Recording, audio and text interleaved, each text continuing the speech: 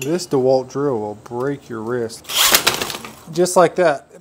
All right, guys. Well, so today we're finally back. I've started my transmission mount and we're going to get that wrapped up so we can get our transmission setting where it's going to instead of on this stupid pipe I've had it sitting on for 4 weeks. And then I think we're going to start mounting the nose cap and then sheet metal. So I'm kind of excited. Let's see where it goes. All right, so we got our piece tacked in place. I have a couple little gussets we're going to put in here just for safety. So we'll get them welded in place. Have to clean them up, but get them welded in place. And then we'll fully weld this top piece, fully weld the bottom, probably put a couple welds on the side since it is a transmission mount. So let's get to that. Let me clean these up real quick. Okay. You guys complained about my audio, so I bought lapel mics so you can actually hear me. Kind of excited about that. Okay. Let's see. Grab a glove, welding helmet. Let's weld all this stuff in place. Make sure our gas is on. Tack this in place. Okay, tack our other one in place. Okay, guess let me measure and make sure that still fits. 3 inches. Yep. 3 inches is plenty, am I right? Okay, let's fully weld all this real quick. Put the side. Turn this down a little bit, hot. I impress myself sometimes, ladies and germs. Flip this over and weld the bottom. Tell you what, it's almost like I know what I'm doing, but I really don't. Not too bad for a dumb redneck. Okay, that needs to cool off for a minute because that is hot. Hot. Need to grind off a spot on each side so I can tack the pipe in place. Whoops. Okay. Put you in there. Screw this up before that melts that rubber. Make sure we're level. Not really. Right about there. And we're melting that. Need to hurry up here. Okay, let's get that rubber piece off there. A little melty. It's almost like that weld's hot. Okay, there's that. I'll put it in square. Let that cool off. I'll melt my rubber. So next, well, that's cool, and I'll tell you. I'm gonna have to cut braces, triangulate the frame here to give it a little more strength. So I'll cut them. All right, so my little handy dandy Harbor Freight tube notcher. Turn this down. This DeWalt drill will break your wrist if you're not careful. Got this little pin that holds it up. Tell you what, Harbor Freight thinks of everything, dude. I swear, so smart. Okay, let's go back over here real quick. Show you what I'm working with. Don't get too excited. It's just a black pipe. Okay, so that'll go here. I just need to figure out my other angle. Looks like about 45, to be honest. That's what I might do. Just make it 45, whatever that happens to be. There's my speed square. Oops. Make a mark. So let's see if we can make that work. Let's go back over here. Okay, so we'll adjust our thing to 45 degrees. Our precision tooling we have here. 11:43, holy cow. Time flies when your life's fun. Gotta move this up, I guess, too. I need to cut this off. Be right back. Okay. Slice this off a little shorter so it'll fit my tube notcher. Hot. So it should be perpendicular to that. Oh. Take this. As long as we're at 0 degrees, which holy cow, we're exactly at 0. That never happens. Especially when the cameras are on. Okay. Just like that, it'll break it. Okay. So one bad thing about this Harbor Freight tube notcher, I guess it's not just Harbor Freight, but you gotta take it out sometimes on angles because the hole saws aren't deep enough. I need deeper hole saws, I guess. Let me cut this off. I think we can still get through that. Let's try. Okay, let's try this again. Okay, let's see if that fits or not. If so, we gotta make one more of them. Need a rag. Raggedy rag. Back over here we go. Okay, let's see if this fits. Like I think it will. Oh, that's a beautiful thing right there. Okay, make one more of those, identical to that. I won't bore you guys with that. I'll be right back. Okay, so we got both of our pipes cut. You saw the first one, I just modeled the second one obviously for the next one. I ground on my spots. I'm gonna have to grind that one a little bit differently real quick. So anyway, you saw the first one, I just copy and pasted for the second one.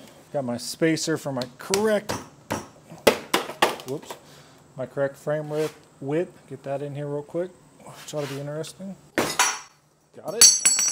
That was easy. Okay, everything fits pretty good. We grab framing square, wherever it's at, right here. They work better if you throw them on the ground. Guess what we can do is make sure our side rails are plumb. That one is not. They're perfect back there, so we need to get them perfect up here, obviously. I'm gonna get a hammer. Have one out somewhere. Okay. Out with that. It's good on all your levels and everything if you drop them a bunch. Okay, so I need to put some pressure on this, just a wee bit, like so. Okay, we're good there. Make sure this is plumb. Mark it. Good there. Double check that way. Beautiful. Let's tack this old dude in place. Okay, a couple tacks. Everything's still good. Beautiful. Check this direction. Pretty good. Pretty darn good. Still good up here. All right, I believe that's it. Okay, I was scared I wasn't recording. This should be able to get set back down in here, in theory, right where she goes. Now everything works out. Should be able to put the level on the valve cover. Beautiful. That is a beautiful thing. Now I don't need this leaky jack anymore, so that's nice. And obviously my output shaft will come there. Okay, we're getting places, ladies and gentlemen. So the plan, let me back you guys up here.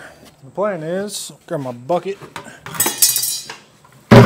Dad cut me out a 1/2-inch plate that's going to cap all of this so the seat has something to sit on, and then it protects me from the drive shaft if it ever decides to explode. So it'll go from right in front of where the 4-link brackets are, the top 4-link brackets are, and it will come right about to here. And then the sheet metal will stop about here. I'll have pedals underneath here. I have a spot for a battery, master cylinder, stuff like that. So the next step is going to be starting to mount sheet metal, I believe. But first, I believe Grandma's got some food, so we're going to go eat. So now we're going to start mounting our nose piece. Try to get this sheet metal figured out. I've been itching to do this for a while now. This is the exciting part when it starts looking like a tractor.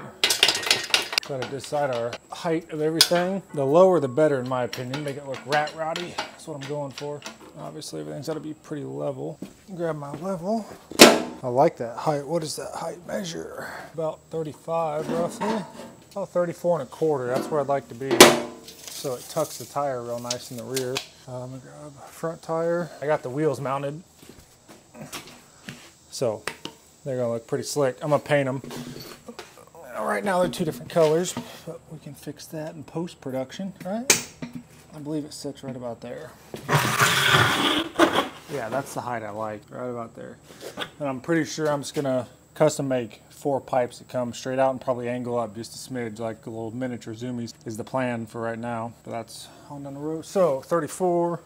Let's try to set the other side of the hood up. It'll be interesting because it doesn't really bolt to anything. It just hooks over that half of the clamshell, like so. I'm trying to make everything work together happily is going to be interesting for sure. Sitting on wires. We're no longer level either. Drop down a little bit. So that's pretty level right there. It's about 34, so we drop a little bit. I'm gonna have to weld these 2 halves of the hood together so it like goes on as one piece, probably. So the 2 halves stay with, because this little thing, obviously, for the speeds we're trying to go, aren't gonna work. So maybe that's what I'll work on first, is getting this clamshell fixed together permanently so it just sets on, because there is this piece which on the tractor was where the gas tank was, I'm assuming. That'll be permanently affixed, and then there is a little piece somewhere right here. It is. It mounts in here, I believe. I could be wrong on that. This could be on the back. Yeah, this was probably on the back. I don't think it was. Yeah, I don't believe it was. Okay, so this goes here, which doesn't really make any sense, but it doesn't have to be perfect as long as it works, right? So maybe that's what we do. We work on getting, we'll make it one monolith. No, we won't. We'll bolt it together with this for now. So it's one monolithic piece all the way back. But we'll weld these 2 pieces together. That way these 2 pieces slide over this and the nose piece, and then there'll be bolts that'll be through bolted with lock nuts, because I don't want this flying off at 120 mile an hour. And then we can start bracing everything up back here and getting our metal set in. So let's do that. Probably gonna have to move to the front of the garage to have room to do all this, which is fine. Let's do that. I'll get back with you when I'm set up. Okay, so instead of setting up in the front of the garage, we're just gonna set up right here. That's gonna be cramped, but that's fine. Put some bolts in here to lock this side in. So that goes like so. I know that for a fact. So let's grab the other half of this. Because it was just a tractor, just set on here.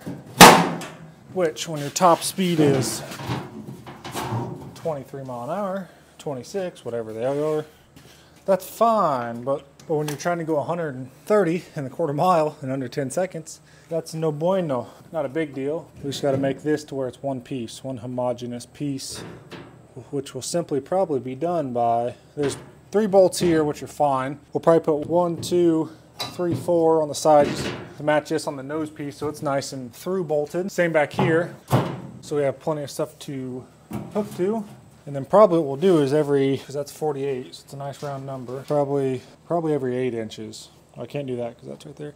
Every 6 inches. We'll probably just make it whatever, I guess. That way this whole nose cap is one homogeneous piece, and then this will stay put all the time. It'll be permanently affixed to the frame, and this will just pick up and off when it's unbolted. Then when it's as low as this is, there's probably gonna be a cutout for a carburetor sticking through the top of this. I kind of wanted a clean hood, but I don't know, I think a carburetor sticking through might be kind of cool. Maybe like a functional shaker hood be kind of cool. So now that that's figured out, I need to try to see if I can figure out how to mount this nose piece. I got these pieces cut. I didn't bore you with that because you've seen it, it's just notch and tubes. So these are cut. I'm gonna slide them back, grind out, get them nice and plumb so those are in, tack them in place. Make sure these rails are level with the rest of the frame, and go ahead and weld all the way around the tube, top and bottom. This is just a frame extension. And then once that's tacked in place, I can start working on how I'm gonna mount the nose piece.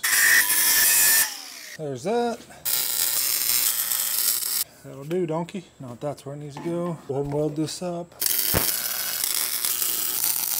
Okay, it's gonna be hot, so I'll stay away from it for a few.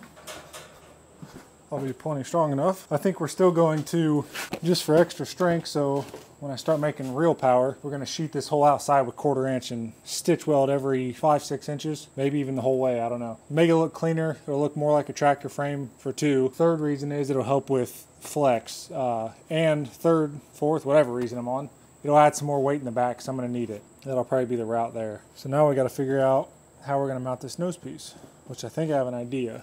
And that idea is, here in these corners, add a piece of 1/2 inch, probably 2 inches wide, 2 or 3 inches wide, probably be 10 inches long. It'll get fully welded, and then that's what that nose piece will sit on. And I'm gonna tack it in place now, make sure everything works. And then once frame's done and everything, and we're going through fully weld and everything, I'll fully weld it in, and it'll just get painted, the bottom of it probably. So I'd like that nose piece to be welded in rigid because I don't want anything that heavy flying off at fast speeds. So that's the plan for now. Okay, I'll show you guys what I'm doing here. Cut out these 1/2 inch plates, then get welded right in here like so, and that is what our nose piece over there, the legs of it, will sit on to get tacked in place. Grab a glove and we'll tack this one in place real quick. Do the same thing on the other side. I think that'll work pretty good. So now, set this nose piece in here, see what it looks like. Worked like a dream. That's obviously a little too high. We got to cut the legs off a little bit. Right now we're at 37 3/4. I'd like to be at 34. Yeah, I'd like to be at 34, I believe. So we're at 37 3/4. I want to go to 34, so 3 3/4. Let's just go ahead and go 4 inches. Cut 4 inches off the legs on both sides. I think I can set you like that to do that. And there's a little bit of an angle to it, so we'll do that as well. Let me get my Sharpie. I can remember where I left it. I'm gonna go 4 inches to 3 3/4. Cut that off. Okay, that actually works out a little better. Yeah, that was quiet. I'm gonna have to get a new battery. Using a 7-inch cutoff wheel on a little 3.5 inch grinder is kind of sketchy, but it actually works pretty good. Being able to talk to you guys while I'm all the way over here, it's kind of a neat little deal. Should've got one of these microphones a long time ago. Hope that's correct. That's that. Set you back in here. That should be about the right angle to dangle. So I have to measure that and make sure I didn't mess up. Oh, my ears are ringing. About 34, 33 3/4.